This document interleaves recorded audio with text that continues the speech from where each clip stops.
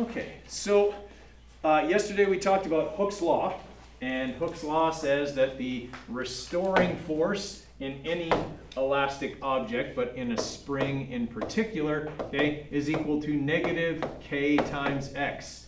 Okay, k being the spring constant or stiffness of the spring, and x being the displacement from its resting or equilibrium position. Okay, that tells us that as we get further from equilibrium, okay, the restoring force will vary linearly, which is of course what's necessary for simple harmonic motion to occur. Right? And then we looked at how this relates to elastic potential energy, because you get elastic potential energy by doing work on something elastic. That is, exerting a force over a distance. In fact, your average force over a distance. Okay? And so what we did is we kind of derived from here that average force would be 1/2 kx times x. Okay? Because d would be x. Right? And that's where we got our 1/2 kx squared from, okay, for our elastic potential energy. Again, you're not going to have to derive that as long as you understand that the work you do on an elastic object results in elastic potential energy. So, for an object that is going back and forth, okay, through a simple harmonic motion, okay, our equilibrium position would be about here, okay? So, as the object is moving out to the right, okay, as far as possible, it's slowing down because the restoring force is getting larger and larger. The acceleration is getting larger and larger because the restoring force is getting larger, okay? And eventually, the object stops. Only for an instant, because it's going to do what? Turn around and go back to equilibrium. The restoring force is at its maximum, at your maximum. What's that special distance called? Maximum distance from equilibrium. Starts with A. Amplitude. So at the maximum amplitude, all of our energy is potential. It has to be, because we're not moving, we can't have any kinetic energy at that point. Okay? So potential energy is at its maximum, velocity is at its minimum, 0. Okay? Acceleration is also at its maximum, as is the force. Okay? All of those things, okay, are at their maximums at the point of at the highest amplitude. Okay? Now, as the object starts to move back, eventually, okay, it will get to, whoops, sorry, equilibrium is supposed to be right there. I drew it the wrong spot.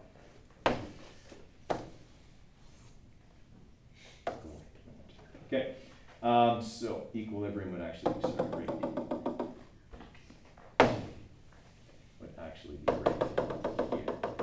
Okay, so as we're moving back, V is going to increase, okay? Kinetic energy is going to increase, potential energy is going to decrease, and eventually we'll get back to equilibrium, where x is 0, because displacement is measured from equilibrium, right? That means that at equilibrium, I don't have any what? All my energy would be? Kinetic. At equilibrium, all my energy is kinetic because I've gone from the maximum amplitude where my force and acceleration are maximum and my speed is 0, okay, and I've accelerated all the way back to equilibrium. Okay? My speed is at its maximum at equilibrium because once I pass equilibrium, what's going to happen? As soon as I pass equilibrium, the spring is going to start what? Right, pushing back. It's going to start slowing the object down again. Okay, so you have your maximum speed and maximum kinetic energy at equilibrium, but you don't have any potential energy, you don't have any acceleration, and you don't have any force, because the spring is neither stretched nor compressed at that position. Okay, that sort of makes sense? It's like being at the lowest point on the roller coaster. You're all kinetic and no potential. When nothing's touching it though, and where the spring sits, that's equilibrium too. That, yeah, because that's, yeah. But if I put the mass on, that's not going to change it. It's just going to sit there. Okay, and then of course as we pass equilibrium, then the situation starts to flip-flop. Okay, we start to slow down because now the spring is pushing back towards equilibrium. Eventually we'll get to the maximum amplitude on the compression side. okay, and we'll be in exactly the same situation we were on the stretch side, okay, that is, velocity will be 0, force, acceleration will be at their maximum, okay, will be all potential energy, no kinetic energy. Everybody kind of follow on that? Okay, so that is where this idea comes from. Okay, it's the same as the roller coaster. Okay. Everybody good with that? Making sense? Okay. So, let's have you guys try, not that one, not that one. Okay, let's have you try this one. This is just a Hooke's law question. Okay. Okay, so just a Hooke's law question. They're telling us the spring constant, 30 newtons per meter, okay? Okay, and it's pulled to a distance of 1.5 meters. So this is a long spring. If you could stretch it 1.5 meters in one direction, it's a pretty long spring, okay? But it's stretched 1.5 meters from equilibrium, okay? It doesn't say which direction, so we're just gonna have to go with positive and negative, okay? So we're just gonna say, all right, then the restoring force equals negative k times x, so that'll be negative 30 times 1.5, which will give us negative 45 newtons as the restoring force, okay? You could also say towards equilibrium in a situation like that, where they didn't specify which direction it was displaced, okay? But if they do specify, like it's to the right or to the left, don't write towards equilibrium. If the question actually specifies a direction, you go with the direction it specifies. Okay, questions on that one? Pretty straightforward, Hooke's law. All right, I would like you guys to try number 2. It's also Hooke's law. It's not mathematically challenging, but then we can say we've done one like it. Okay, so I'll give you a minute here on number 2. Okay, we're not doing number 1 because we just did one like it. Okay, so for number 2, okay, they tell us the restoring force, okay, is 100 newtons because that's how much force was required to pull the spring. That's how hard the spring is pulling back, okay, or to push it because it says compressing, okay, at a displacement of 4 centimeters. What does displacement have to be in?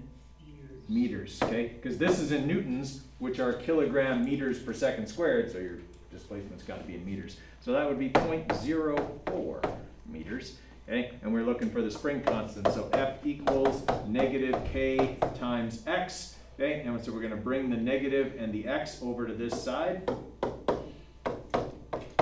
okay, and so when we do that, okay, we have the force of 100 newtons, which is negative, okay, negative 100 newtons because it has to be opposite of x, and then I'm going to go over negative 0.04 because I brought the negative over.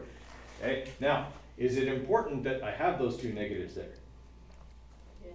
Because they have to cancel because k can't be negative. In fact, it also can't be positive. It is a scalar quantity, and it is newtons per meter. Right? It is just how stiff the spring is, right? So if you end up with a negative number, it's just because you forgot to put a vector on one of the other numbers. The magnitude is probably correct, okay? So when we go over that, it should be, what, 2,500? Actually, sorry, 2.5. 10 to the 3 newtons per meter. Okay, everybody all right with that one?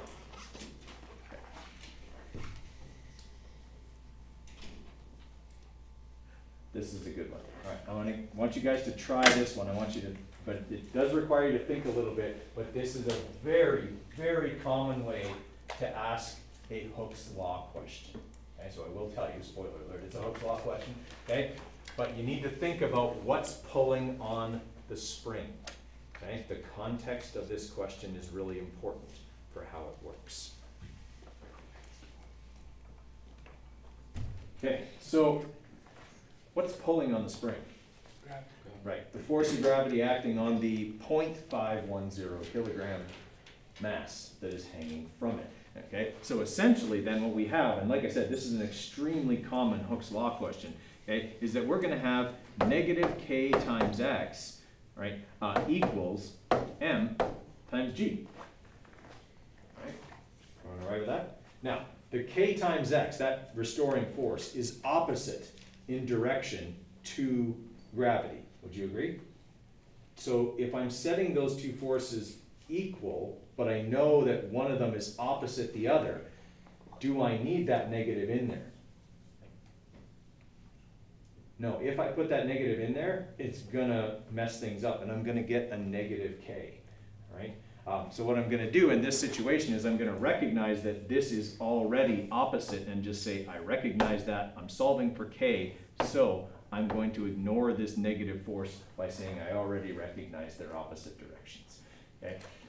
So when I'm manipulating for K, I'm simply going to divide both sides by X. Now X is down, so is G, okay? So now this is gonna work out, right? Because they're both in the same direction, okay? So I divided both sides by X, okay? And then I'm simply gonna go 0.510 times 9.81 to get my force of gravity. And then I'm gonna divide that by 0.5, and which is gonna leave us with 9 point something, right? I forgot to start my calculator.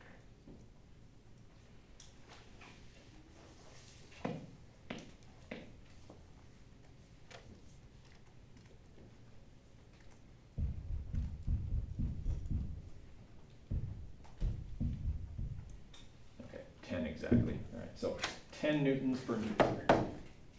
And we have 4 significant, no 3. Okay, 10.0 newtons per meter.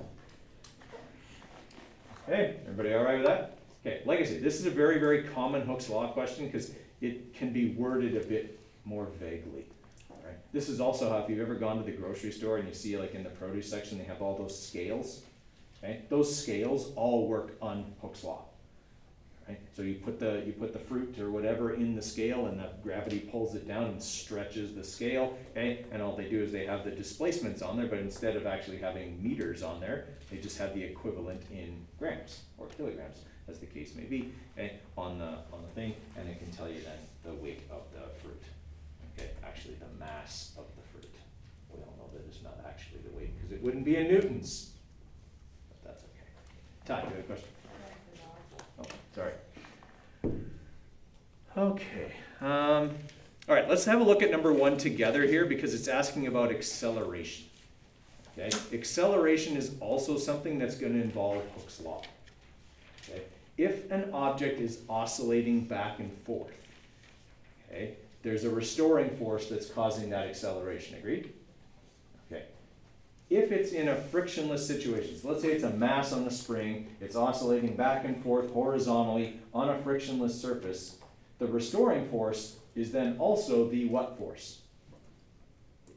The net force. It's the only force causing the object to accelerate. Okay? So in that situation then, I can say that negative k times x equals m times a.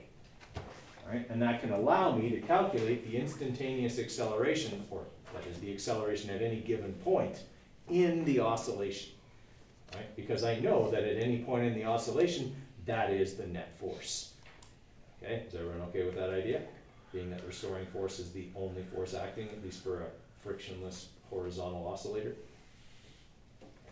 All right, so if I have a 0.724 kilogram mass oscillating on a horizontal frictionless surface, exactly the situation I just described, okay, attached to a spring with this spring constant, what is the mass's displacement when its acceleration is 4.11 meters per second squared to the left? Okay, so we're looking for acceleration here. Okay, and I'm going to say that left is negative, okay, and then right is positive. Okay, so we're looking for the displacement. If the acceleration is to the left, which way is the displacement?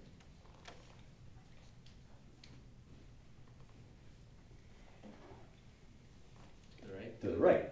If I displace something to the right, the restoring force is trying to pull it the other way. Okay, so those two are always going to be opposite. That means the force and the acceleration are going to have the same direction. It's going to be opposite the displacement. All right, so I know all these things except for x. Right, so I'm gonna isolate x Okay, and I'm going to have then that x equals m times a over negative k. All right, and my acceleration is left. Okay, so when I do this then, I'm going to have the 0.724 times negative 4.11, because I established left is negative up here. Okay, and then I'm going to divide that by negative 8.21. What's going to happen to my negatives? Right, and I'm going to get a displacement that is?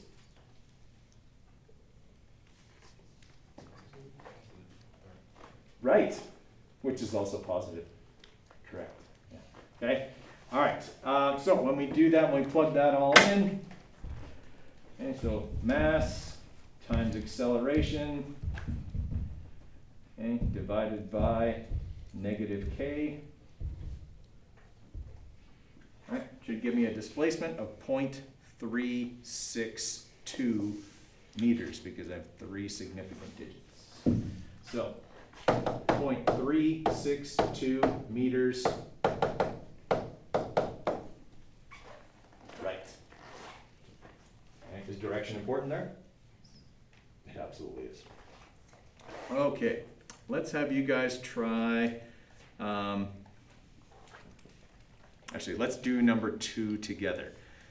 So I've got a 50-gram mass attached to a spring with a constant of 4 newtons per meter. The mass oscillates with an amplitude of 1.12 meters. What is its maximum speed? Okay, what kind of question is this? It's a conservation of energy question.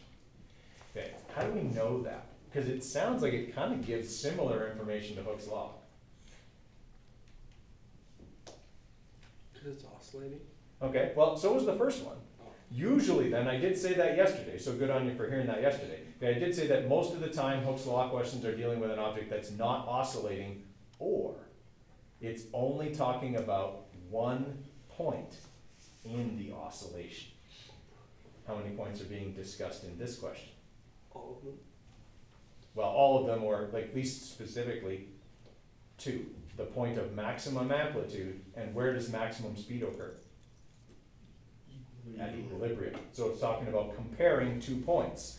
Okay, now according to the law of conservation of energy, the energy at those 2 points is the same. Okay, so I can set this up as a law of conservation of energy question. EI equals EF. Okay, my givens are the mass, that's important, I'm going to need that. Spring constant, also important, I'm going to need that. Amplitude, where do I put that? X. Yeah, that's x, but it's the maximum value of x. Okay, and then I know that I'm looking for the maximum speed. So let's make our initial point the maximum amplitude.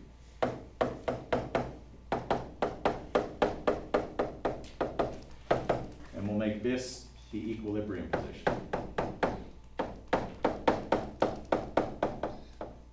Okay, are any of those 0? EPF. Yep, EPF is 0 because at equilibrium my displacement is 0. So I can't have any potential energy. I'm not stretching or compressing the spring.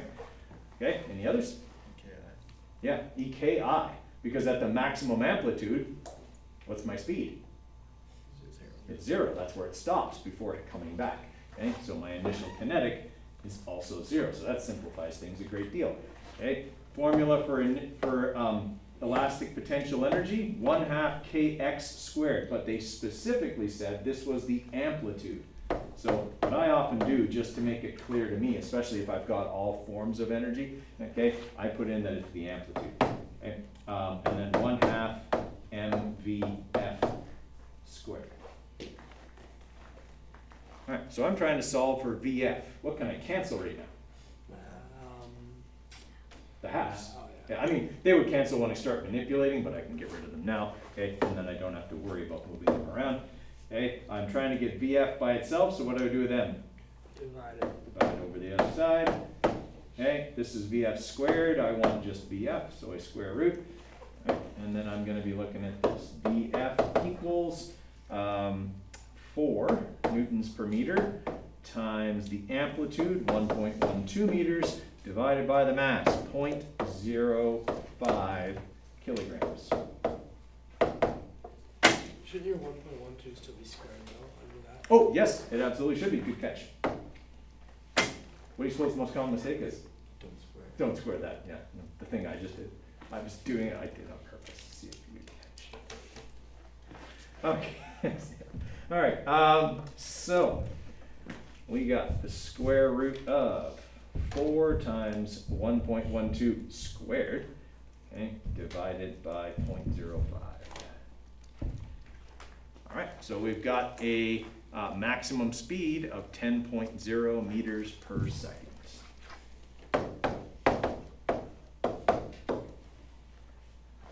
Put one like that on the unit exam last year. That easy. Okay, I had maximum amplitude and equilibrium as the two positions. All right, we're not going to do number 2. It's vertical, so we'll skip that one. Okay, that's a good one. It's a really good one. This is 2 questions in one. You have to do one thing in order to get the information you need to get the other thing. Okay, so it's a mass on a spring, okay, it's a system, and it wants the period. Okay, so we know that the period of a mass on a spring is calculated with this formula here, m over k. Right? The information that we're given is the amplitude and the maximum speed,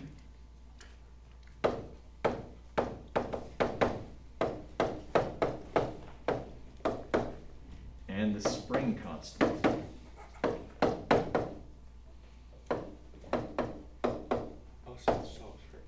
Okay, so what do I need if I'm going to get the period? Mass. Okay.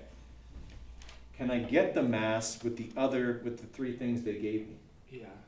Okay, are they comparing 2 different positions in the oscillation?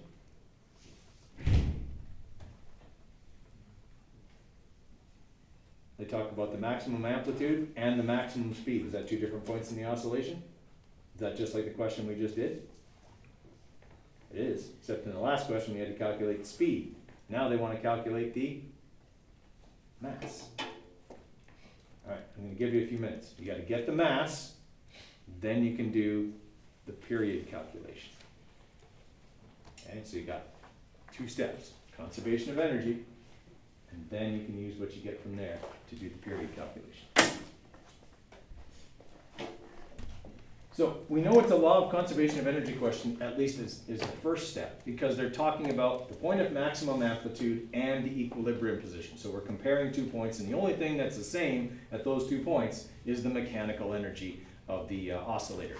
Okay, so we're going to say that EI equals EF. Okay, we know that the initial point is at the maximum amplitude, where all of the energy is potential. Okay, and we know that the final point is at equilibrium, where the speed is at its maximum. Okay, we're trying to find the mass, so we can right away cancel the halves, bring Vmax squared over to this side by dividing it. Okay, that'll leave us with m, so we're going to have 5.13 times 0.1225 squared divided by 5.1, oh, whoops. This is supposed to be 5.03 divided by 5.13 squared. Okay, so if we do that, we'll get the mass of the object, so 5.03 times 0.1225 squared, and divided by 5.13 squared. Oop, I did mess up. Oh, 2 divided signs in there. Need both. Seems excessive to do it twice. All right, is this thing very big? It's like 3 grams, okay? So it's not a very heavy mass, right? So we are looking to now calculate the period of that oscillator, so I'm just gonna plug that in for m, so I'm gonna have 2 times pi times the square root of that number, okay, divided by K, which was 5.03. Okay, so I get that the period of that is 0.15 seconds, so it's going to go really, really fast. Okay. It oscillates out and back into equilibrium again, okay, in 0.15 seconds. All right, so that's very, very fast. Okay, in fact, if we went 1 divided by that, that means it does it 6.66 times per second. Okay, so it's 6 hertz. So it goes back and forth pretty quickly. Okay. All right, would it be pretty common to see a 2-part question like that? Definitely. Like that's something I would do on like a final exam, so I can test 2 things in 1 question. Okay, and be more efficient about the test. So, okay. And neither one of those things was very difficult on their own. It's just recognizing that I have to do one thing before I can do the other thing.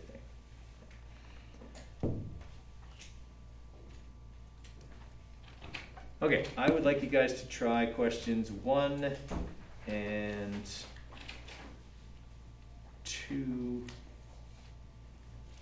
Yeah, just 1 and 2 for now. Okay, answers are up there if you want to check your answers as you go. Okay, give you a few minutes to work on those. Okay, so we have a 2.6 kilogram mass, so we have to first convert that to kilograms. Okay, and it's got an acceleration of 20 meters per second squared. Okay, at a displacement of 0.700 meters on a spring. What's the K for this spring? Okay, how many different positions are they asking us about here? 2. 1. Just 1. Yeah, okay, so what kind of question is it?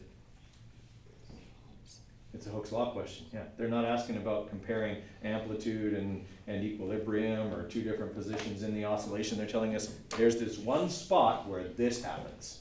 Okay, that's a Hooke's law question. All right, so negative K times X equals M times A. If I'm looking at what I've got here, okay, I've got 3 out of the 4 things I just wrote on the board. All right, all I have to do is find K, right? So I'm going to divide both sides by negative X. Actually, I'm going to take the negative right out because they didn't give me a vector on the acceleration, and I'm just looking for the spring constant anyway. All right, so K is going to equal M times A over X. Okay, so that'll be our 0.0026 okay, times 20 divided by 0.7. Right, and when we do that, we should get 0.0743 newtons per meter to 3 significant digits. Okay. Could you quickly go over 1, actually? Yeah. Okay, any questions on 2? All right, so for question number 1, okay, we know the mass, okay, 2.6 kilograms, and we know the amplitude, 0.8 meters. We know the spring constant, 40, okay, and we're looking for the acceleration of the mass, okay, when it's at a displacement of 0.3 meters. Okay, so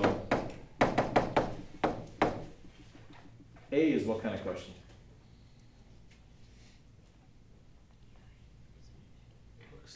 It's a Hooke's law question, the first one. Okay, it gives us the whole question gives us information about many positions, but part A only wants the acceleration when it's at this position, and to have enough information with K and M, okay, to get and this X to get that A. So K times X equals M times A. Right, and we're just going to isolate for the acceleration here. They didn't tell me which direction this is, so I'm just going to have to say that the acceleration is in the opposite direction and that it's negative. Right. So solving for acceleration, we're going to divide both sides by mass, and so that's going to be 40 times 0.3 divided by the mass, which was 2.6. So that should give us negative 4.80 meters per second squared. Okay, we have to assume okay, that acceleration would be opposite the 0.3 meter displacement we were given. All right. Now, for maximum speed, does that occur in a different position than the maximum amplitude? It does. Maximum speed occurs at equilibrium. equilibrium, maximum amplitude, is the opposite of that. So that is going to be a conservation of energy question. Okay, EI equals EF, right? EP initial plus EK initial equals EP final plus EK final, right? I'm going to make this the equilibrium and this the maximum amplitude, so that means I have no initial kinetic and I have no final potential, right? And I'm going to be left with this 1/2 KA squared equals 1/2 MVF squared, and I am solving for the maximum speed, so the halves will cancel. Okay, divide both sides by m and square root. Okay, so VF will be the square root of 40 times 0.8 squared divided by 2.6. Okay, and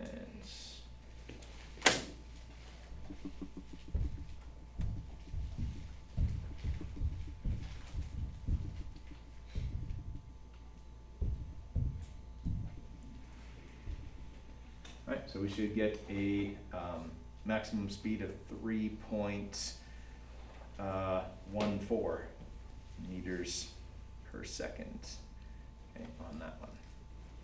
Right, and then to get the period, well, now I have, I've got mass and I've got K, so all I have to do is do 2 pi and the square root of m over K and just plug in my numbers on that. All right, you okay with number 1? All right, how are we doing with these? What did you say you made EI? I made EI the maximum amplitude, and I made EF the equilibrium position. Okay.